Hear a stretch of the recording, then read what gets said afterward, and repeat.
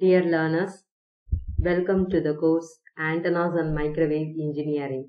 In this video, I will explain how to solve the problems related to directional coupler. First example is calculate the coupling factor of a directional coupler when incident power is 600 milliwatts and the power in auxiliary waveguide is 350 microwatts. In the previous video, I have explained the working principle of directional coupler and important parameters related to directional coupler. First, we have to write what are the values given in the problem. P1 is given. The directional coupler when incident power is 600 milliwatts. So, P1 is 600 milliwatts. And power in auxiliary waveguide is P4, 350 microwatts. So, coupling factor is the ratio of P1 by P4. It is expressed in decibels. So, C is equal to 10 log of P1 by P4. Now, we substitute the values of P1 and P4. We will get C is equal to 32.34 decibels. So, in this way, we solve the problem related to the coupling factor. Once we know the value of a P1, P4, we can easily find the coupling factor of a directional coupler. Second example.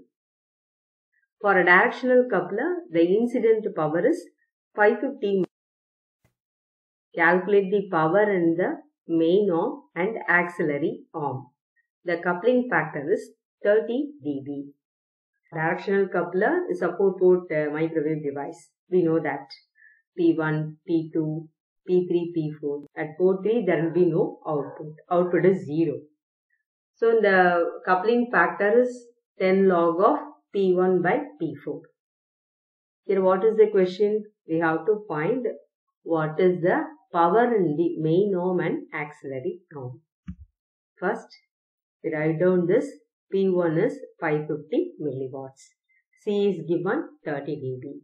So, from this numerical expression, we find here we substitute the value of P1. P1 is 550 milliwatts. Here P1 is 550 milliwatts. The substitute is, from this we find what is P4. So, P4 is 550 microwatts. Power in auxiliary arm is 550 microwatts. The question is we have to find the power in the main arm also. So, how we find that? The output power is equal to input power minus auxiliary power. So, therefore, P1 minus P4 is equal to 549.45 milliwatts. So, this is the output power in the main arm. P2, 549.45 milliwatts.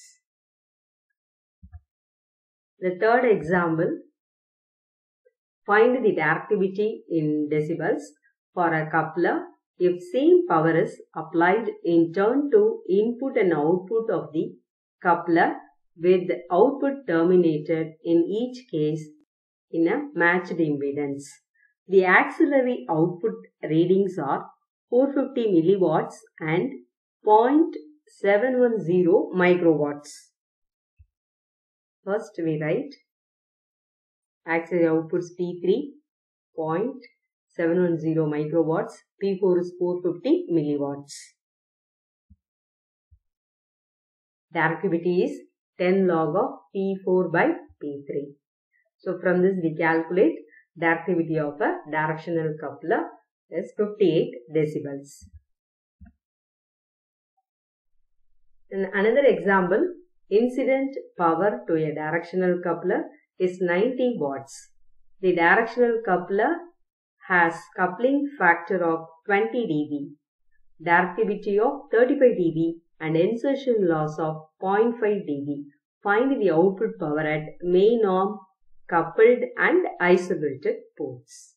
So we find P2, P3 and P4. First we write P1 90 watts, C is given 20 dB, D is also given 35 dB.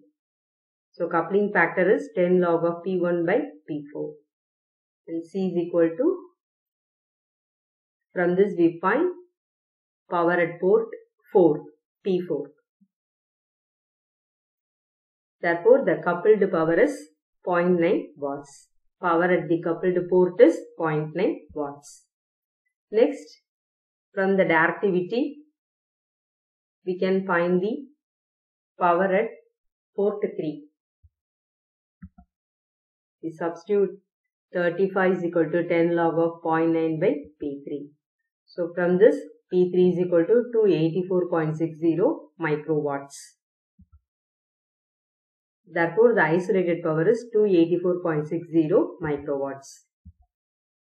Next, now the received power is P1 minus P4 plus P3. Incident power minus power at fourth port and the third port. So therefore, PR is equal to 89.099 watts. Power received at main arm, that is equal to 0.0436 decibels. So in this way we calculate power at main arm, auxiliary and isolated ports.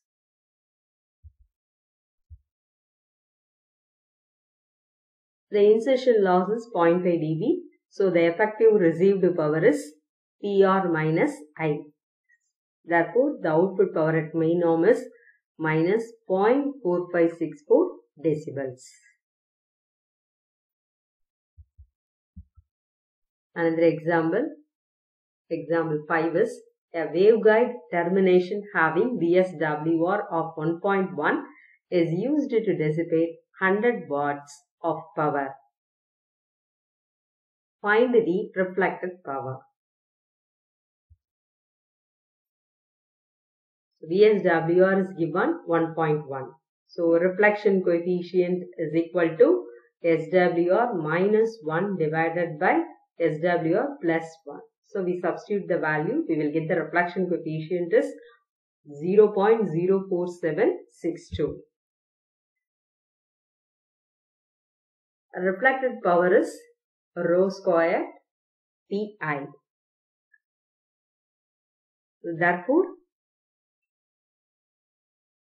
reflected power is 0.2268 watts.